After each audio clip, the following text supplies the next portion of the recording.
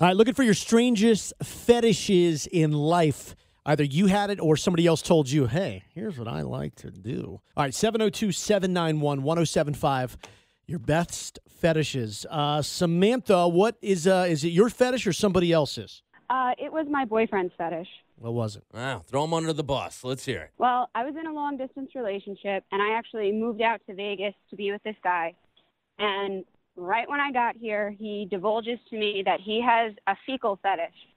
Oh, wait a minute. That's got to be the worst. No, the absolute worst. Wait a minute. Was he wearing a diaper? No, it wasn't like that. What he wanted... You know, I don't know. I just don't know, Samantha, that we can go down.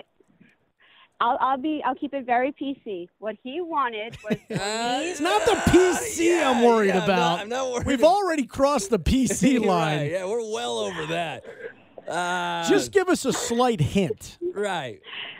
He wanted me to use the restroom and not clean up after myself. All right, that's enough. That's just enough. All right. Right. But so that, I thought Ransom's long neck fetish was strange. This is off the chart. Ransom and Jeffrey the Giraffe are going to watch movies again. Okay, so listen. He has you do that. That's clearly a deal breaker, right? Like that was the last time you talked to the guy, or does somehow he get another chance? Well, I didn't ever do it. I just tried to understand it. No, but he presented this to you. So was that immediately a deal breaker, or you're like, well, let's go a little further into this, and maybe that's the only weird thing? I said, let's see what else is there. Maybe he's just being shocking, right?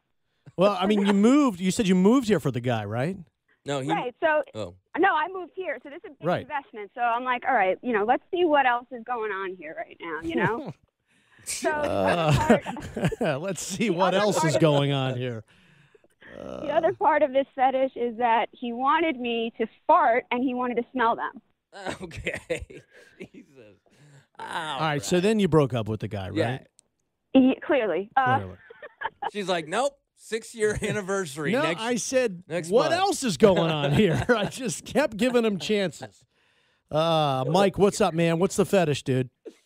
Hey, what's going on, guys? Hey, buddy. What do you got? So, I was in Omaha, Nebraska, and I met this girl, and we hung out all day. And we get to her house. We start getting down, and she pulls a bucket of fried chicken from under her bed and is eating it. No, I gotta go. I'm like, I gotta go. And she's like, no, this is what I like. This is what I left. Mid, I didn't even get mine. I'm gone. Wait a minute. Just don't believe. I mean, he's doing a bit. Got to be doing a bit. I would not lie to you. Dead serious. Well, I don't Omaha, know. Nebraska. You said you were with her all day, which means... Yes, we were with each other all day. Right. So there's no refrigerator underneath the bed, which means that was some skank-ass rotten chicken. She was 4'11", pushing 300. I mean, it was a bad situation. I should have never been there. Mike, you know how I know you're lying? Because every man loves sex and fried chicken. There's no way you say no to that. Not at the same time. With 4'11", 300, I don't think so. This isn't a fried chicken fetish. Position. This is a salmonella fetish because that's what was going to happen. It almost kind of sounds like Mike has a fat chick fetish. But he said 4'11", 300. Yeah. Are you serious? I was in a not to mention, desperate time, man. Here's the thing. If it's under the bed all day, when you pull that bucket of chicken out, they look like glazed donuts. Because it's horrible. That fat just like materializes. I mean, you need a knife just to get through all the glazed fat. No lie. I spent 3 months in Omaha, and this was it. I was like, I got to leave this city. She was like, I gotta meet Miss Nebraska. 3 months. He said he was having a bad day. And that was going to fix his bad day? Going home with the chick who's 4'11", 300 and wants chicken? That might be what he's into. And if it is, then nobody's into that. I'll tell you what, man. Nobody. Some people are. 4'11", 3 bills? I've seen that True Life on MTV once. Dude, 5'11", 3 bills is a huge problem. You're taking 12 inches off the top, and it's, Jesus. I'm telling you what, though. Fried chicken can cure any ails, man. Must have been some good chicken. He pulled it out under the bed and said, I love this. Megan, what is your fetish? Oh, man, I have to follow up the fried chicken story? I'm sorry. Somebody had to do it. The good thing is your Oh, story's probably God. real, we hope, so. I wish it wasn't. Does that count? Well, I don't know. Let's hear it. Let's see what happens. Is it yours or someone else's? It was a guy I was dating. Okay.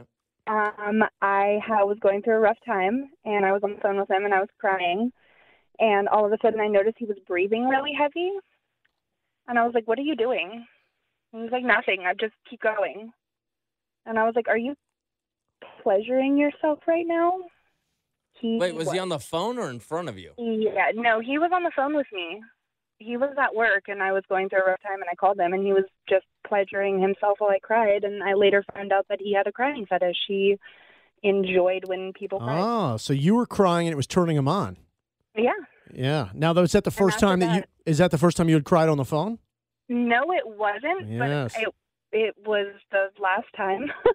Well, why does that upset? I don't understand why that upsets you. I mean, Hold on. you're emotional, and he's celebrating your emotions in a good way. It later came out the reason why he enjoyed it, and I had to walk away. Well, what's the reason? What's the reason? He had a really bad childhood, and he had some very scarring Hold things on. happen to him. Before we throw this guy under the bus, Megan, can you cry for us? Maybe we can understand what he's going through. No. It might be the sexiest cry of all time. Must be a sexy cry. Yeah. You brought it out. No? It's possible, but I don't know if I care. Wow. All right. It was very disturbing. You know, I always say if you can think of it, it exists when it comes to fetishes or like porn or whatever. But I mean, I would have never guessed crying is the aphrodisiac. Seems like that could have been something a woman wanted. He was emotional, you know. It wasn't just like, let me tell you, most guys, when you call and you cry, they roll their eyes, they're making faces, they're looking at their buddy doing the little whack-off thing, and they're like, my freaking girlfriend, wife, whatever, she's crying again. This guy's like getting emotional with you. He's going through the journey with you, and you just said, get out of my life. He was over here trying to have an emotional Yeah. connection with you. When I try and say I made every excuse for him as possible because I really liked the kid, but then when the reason came out, I was like, ooh, it's a lot of baggage. Once you call him the kid, you don't really like him. And she was like, this guy's Just- perfect, man. He'll sit there and watch The Notebook with me Cry and with his pants off. yeah. It's just. So, are you with somebody else now? No, I'm single. Yeah, you got I to got hide. sick of that. You're tough. You got a tough standard. I guess so. My standards are just impossible. All right, it's probably a good thing. Hold on a second, Megan. Good job.